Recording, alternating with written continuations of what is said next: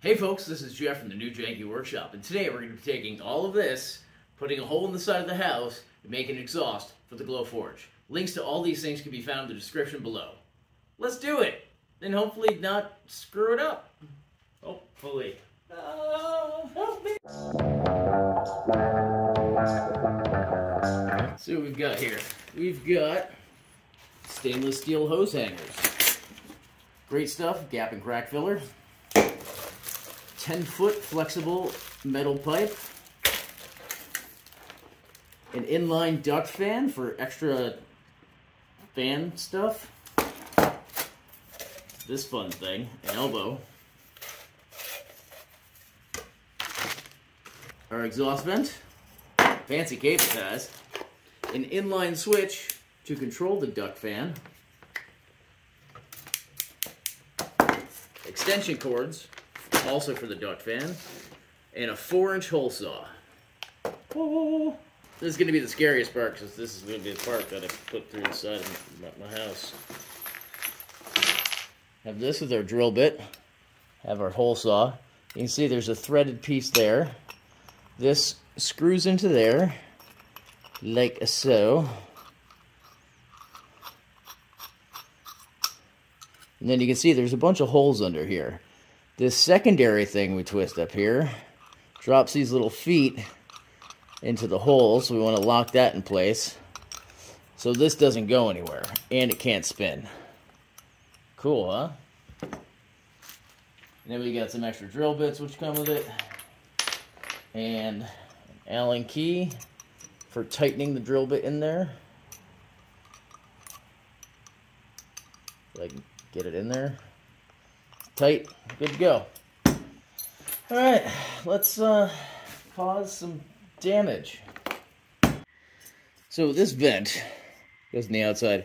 It does have screw holes right here, you can see on the sides, for attaching it to the duct. I also want to be able to attach it to the house. So what I'm going to do is I'm going to drill through the center of this casting remnants here, so I can attached to the house. And I think I'll do them on the sides. This should be fine. Why not?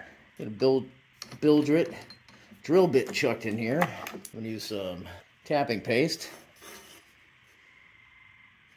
That is just yucky stuff. Needs to be shaken up.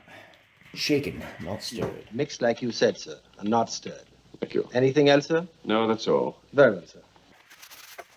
Try that again.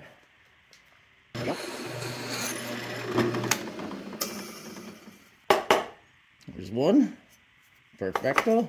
Now let's get two. I'll try not to have the tapping face fluid thingy stuff. There we go. I can now screw that into the side of the house. The time has come. Going to run this. You can see it. The exhaust for this up and outside of the house, so we don't have to worry about this thing. What we're going to run the ductwork work for to replace is this.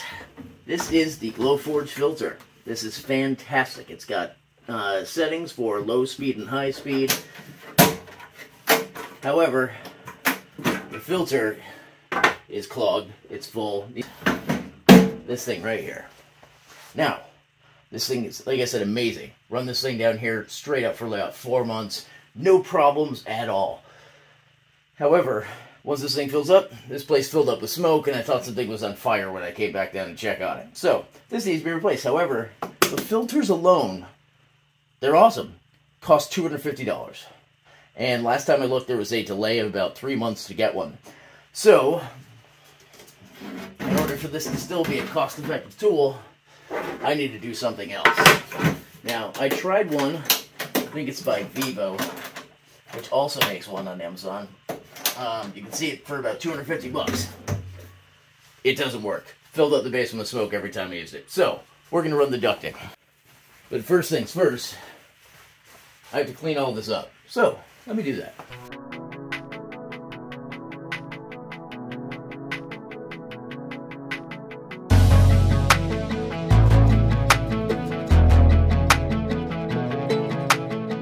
This is what I got to work with. So, gotta dodge copper pipes that go to the outside. Or actually up to the kitchen. And then I gotta get around those electrical wires. So this should be fun. Should be fine. No problems. I'm just drilling a hole in the side of my house. Again. Okay. So, that's going to be on the outside. Right there.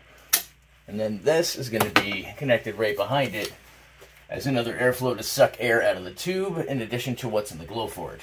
That's going to be up there, and then I have this little power button here so I can turn the fan off and on easily in line as it hangs down here and goes to plug in the wall there.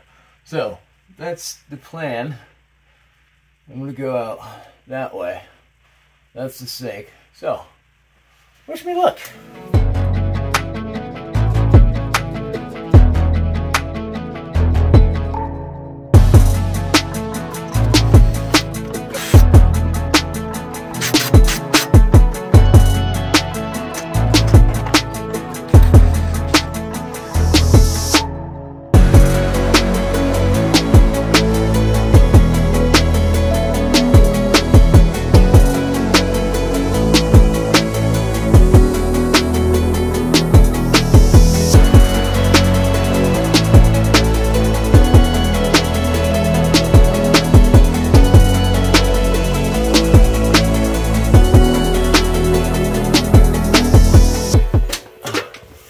We have a whole house.